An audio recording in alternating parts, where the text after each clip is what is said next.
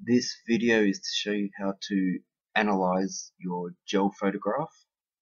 What you see in front of you is a gel photograph that won't look like what you've got, although this has got a marker lane with DNA fragments of known sizes. Here are the known sizes in kilobase pairs, and a random selection of unknown DNA. You've got to produce a standard curve of DNA of known sizes, so then you can use that standard curve as a graph to decide how large each of your fragments of DNA are.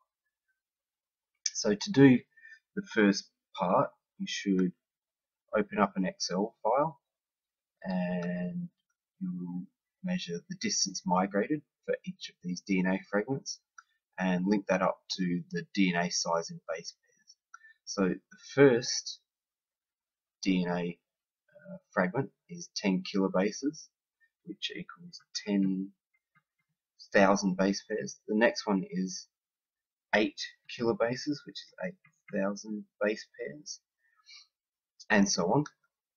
Next thing to do is measure the distance that these fragments have migrated. To do that, let's make this a bit larger. To do that, you might want to put a bit of a line across. You're meant to measure from the bottom of the well, which is the very bottom part, to the bottom of each of these bands and record how far they have gone. So I happen to be measuring in millimeters, but you can measure in whatever units you want, just as long as you're consistent. So the distance from this well down to the bottom of the first band happens to be 10.1 millimeters. Plug that in here. Oops. 10.1 millimeters. The distance that the second band is migrated, so it's slightly smaller, from the well down to the front of the DNA, happens to be 11 millimeters. So there we go, and we just keep on filling that out.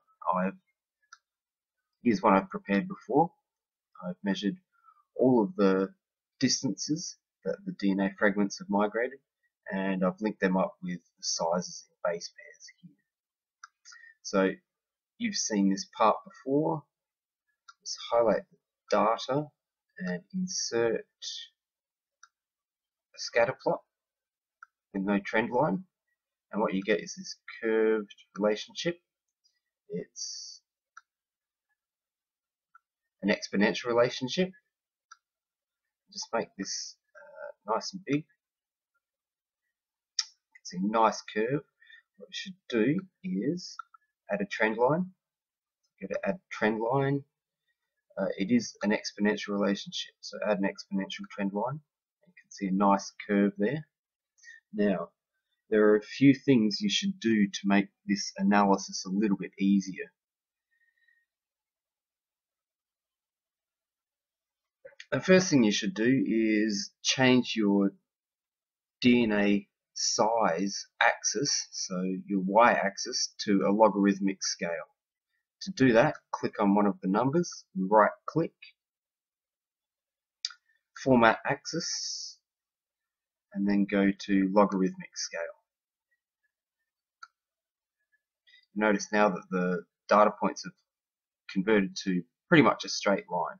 You'll also notice that there might be quite a bit of unused space here. So to get rid of that, you can change the minimum or the maximum value that your axis has. I'm going to set the minimum to 100. Minimum fixed 100. There we go. Now, so the graph takes up most of the space. To make this even more useful, you should add more grid lines. So right click, add minor grid lines, and what you see here is a logarithmic set of grid lines where down the bottom we've got 100, This line is 200 base pairs, 300, 400, 500, 600, 700, 800, 900, and 1,000. Then 2,000, 3,000, 4,000, so on. It's a logarithmic relationship. So you can now use this as a standard to be able to measure some of these unknowns. Your unknowns will be out here. You won't know the DNA, the base pairs, the size of your DNA. So you will use this standard curve.